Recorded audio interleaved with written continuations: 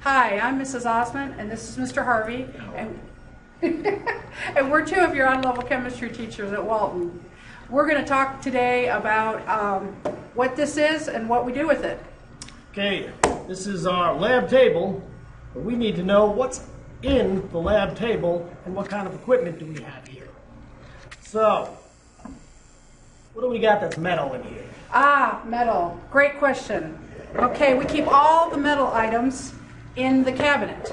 Each side of the bench has its own cabinet, and we have some pretty nifty things in here.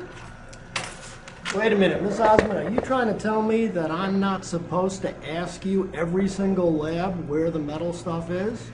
Am I supposed to know that all the metal stuff is in there and what kind of stuff is in there? Yes, you are, Mr. Harvey. Sounds like a plan. Okay, so we have the wire gauze that we use when we use our, get it here, when we use our iron ring. We set the wire gauze on our iron ring to hold a beaker to heat it over a Bunsen burner. So, I don't just take a beaker and stick it right through the middle of here like this? No. Looks pretty dangerous to me. Yeah. All right, so. It's a good way to break something. So basically, most of this stuff has some sort of safety factor to it, huh? Yeah, it's to protect you when you're doing laboratory And experiments. who's responsible for safety?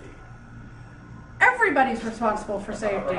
You are, I am, every student. Next we have a Bunsen burner striker. This striker generates a spark. And for some reason, a lot of people have a hard time using this. You want to take this and don't just move it back and forth, you want to twist it.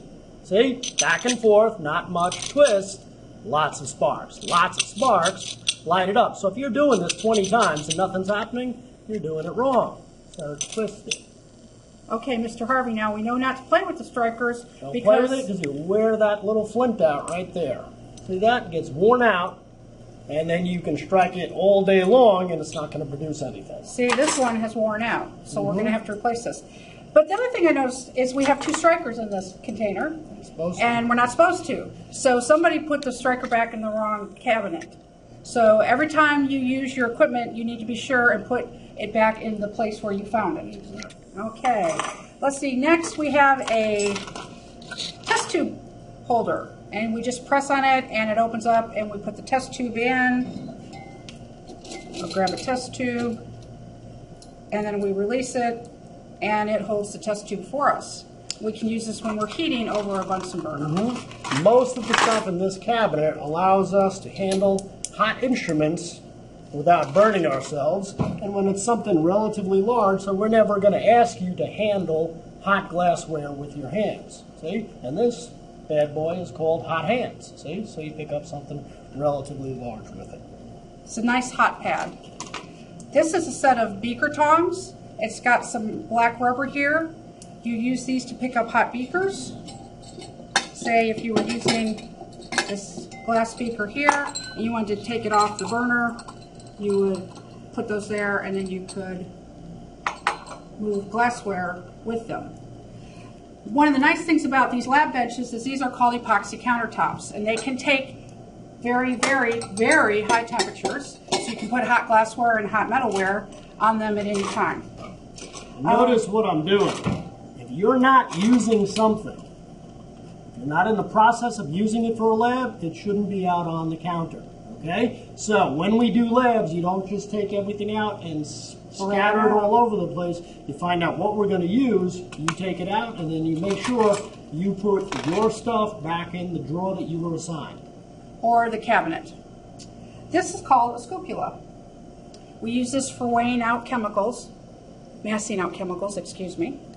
You just reach into the container, take some out, and put it on the electronic balance.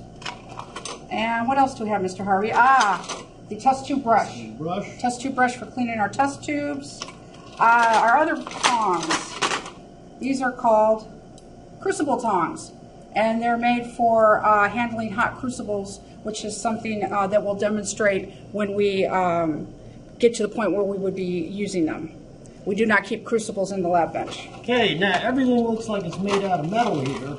That is correct. Where's all the glass stuff? Okay, let's put this away. Oh, you know, the other thing we forgot to do, Mr. Harvey, before we do glass, is we keep a plastic test tube rack down here because it won't fit in the drawer. And also, this is where you'll find your Bunsen burner and hose. All right, so all of that is in the cabinet.